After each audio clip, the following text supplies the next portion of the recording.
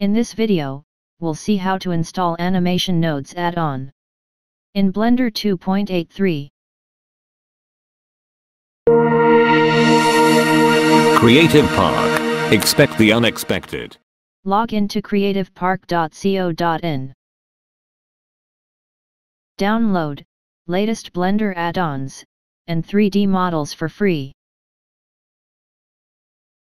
Subscribe. Hit the notification bell. To download add-on link is given below the description.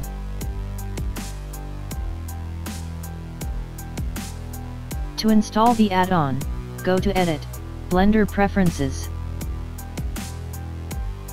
Click Install, select the zip file from the download location.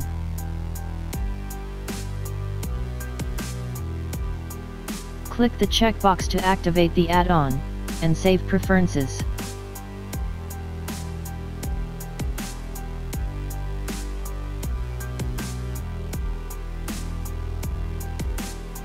Split the 3D viewport.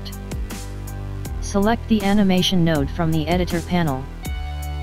Let's control the cube through animation nodes. Click New button to create new node tree. Add a object input by pressing hotkey Shift+A. Add a object output to control transforms. Select the cube in 3D viewport and click the eyedropper icon to assign active object. Or click the other eyedropper tool and click the cube to connect with object input.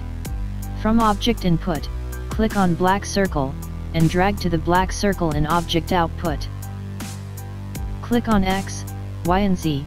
Now the location of cube are controlled by sliders in object transforms output.